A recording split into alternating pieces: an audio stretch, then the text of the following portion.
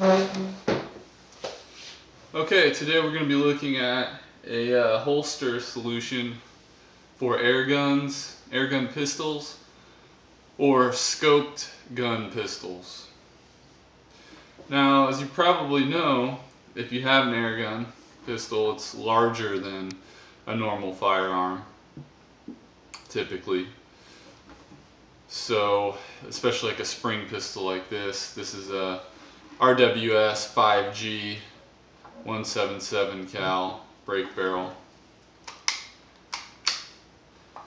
And I do actually have another Crossman that does have a pistol scope on it. I don't have that out now, so it won't be shown in this video.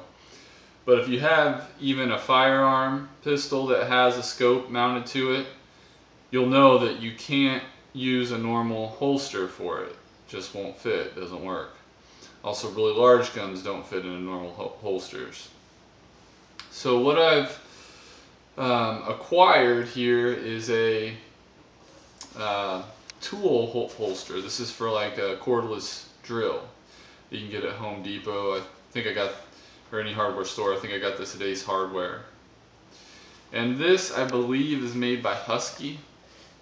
I've taken the tags off and everything. But it's probably about twice as big as a normal holster. And that's due to the fact that it's meant for a large cordless drill. However, as you probably know, a drill has the same sort of general dimensions as a pistol, the same shape. It's got a handle, it's got a long part on the top with the bits that come out, which kind of simulate a barrel. So it does have a hole in the bottom to allow, you know, the extra length of the drill to come out. In this case, it's the barrel. What I really like about these is they're extremely durable. So it's made out of this Cordura material, I believe, and then it's got some nylon webbing reinforced here around the edge. And it's very ergonomic as far as how it's built. The actual belt loop here is kind of angled so that when it's on your waist, the the gun can kind of come off at an angle, allow you to grip it so it's not like hugging your body. So that's really nice. And as far as the ergonomics are concerned, it also has this pocket right here, which would be for drill bits. That's extremely convenient for somebody wanting to use this for a gun because you can put your ammunition in it. So as far as what I've got in there, a couple containers of ammo or pellets. In this case, it's 177 and 22 cal. Depending on what gun I put in here, I'll have pellets. I do have a little multi-tool on there. And then a mini survival kit that just has matches, needles, some fishing line. Got it out of a cheap survival knife, so I thought I threw it in there.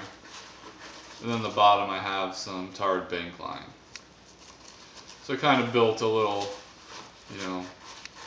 mini survival kit slash tools slash ammunition pouch into it.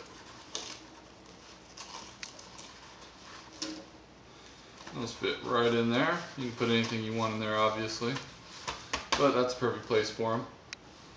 It has this Velcro strap, and you can either Velcro in the up position, or you can adjust it to come back down. It's got Velcro on both sides, so it can secure your gun there. Now I'm sure you want to know how this fits in. Slide it on in there. And then if you wanted to, with this particular gun you wouldn't really need to Velcro it, but you can. So there you have it. And it'll just hang down like that.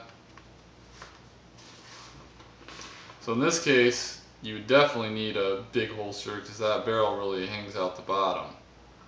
With the scope on a gun, what happens is the scope will usually be up here, so it won't be able to fit all the way in. The scope will kind of stop it, and it's not going to fit it perfectly. In fact, in some cases you might even need to reverse the gun like this to get it to fit in better, which is fine. But my scoped gun, it does fit normal. So it'll actually come up a little more like that, probably about like that, and then you can actually use that strap to secure it.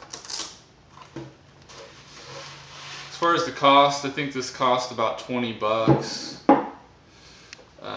You know, it's not too pricey, but it's a little more than your average cheap little air rifle or air gun holster. But it's a great solution that I found online. Somebody was talking about it because nobody could find a scope, a pistol scope holster that'll fit their gun. So they suggested that you go with one of these hardware holsters.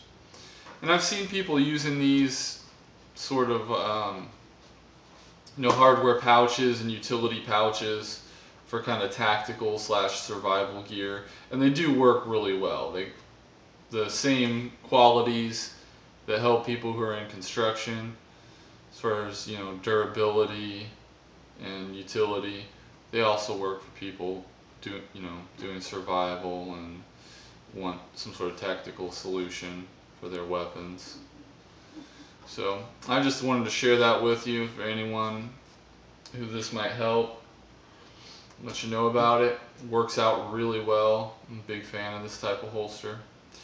So I have a lot of videos out there about air gunning, survival, tactical stuff, knives, guns, all the cool stuff. So if you like it, make sure to subscribe to my channel, and thanks for watching.